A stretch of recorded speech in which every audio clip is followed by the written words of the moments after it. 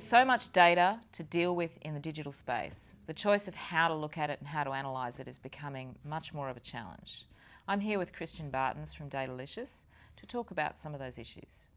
Christian, I know you're really passionate about data, but it's starting to get to the top of the agenda for many marketers at the moment. Why do you think that is? You know, I think it's because everybody has it, but nobody really quite knows how to use it, so there's still a little bit of an enigma around it.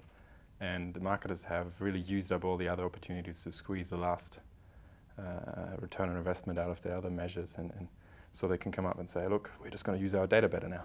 And nobody really knows quite exactly what they mean with that. So it's one of the last avenues to really drive growth in an organization, and that I think fuels the hype.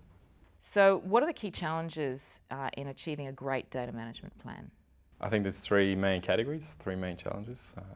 There's technology, resources, and if you want to, like an internal sales process. Technology, in my eyes, is often overrated because people think it's going to solve all their problems. They invest thousands of dollars in a huge technology platform and a huge data warehouse, and then they think that's it. They don't need to do anything else, and that's I think a big problem because they don't have enough money left over to invest in the resources and the actual brains looking into the data. The analysts, the guys are going to drive value from this vast amount of information that they collect.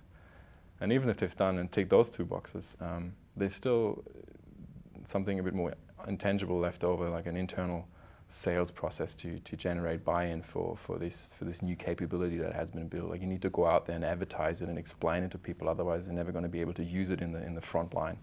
So there are paid tools and there are free tools. How should marketers go about comparing which to use?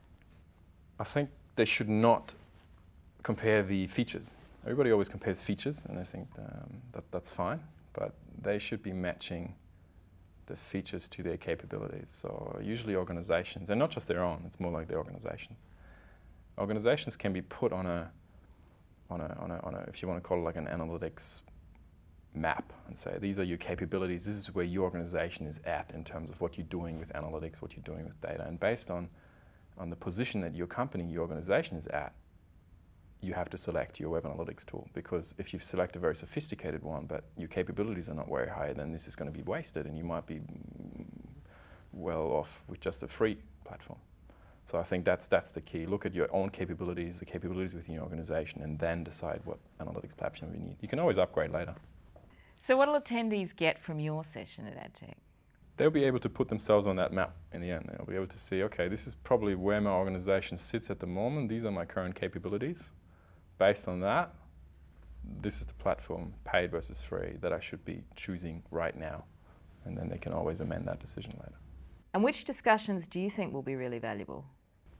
As part of the paid versus free discussion, and depending on how sophisticated you are, we're touching a little bit on how you can use data to enhance your existing CRM. And I think that could be a really, really nice side discussion and opening a few people's minds of just like, oh, okay, I can use website data to make my CRM more powerful. So the really sophisticated end of the spectrum, that would probably be a good side discussion. And who else are you looking forward to hearing speak?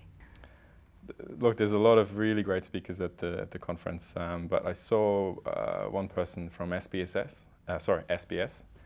These guys have amazing content in general, and this person is going to talk about how to weave an advertising message through different channels. So I think that could be quite interesting. What are you looking forward to most at AdTech Sydney? The networking, really, with the other people in the industry.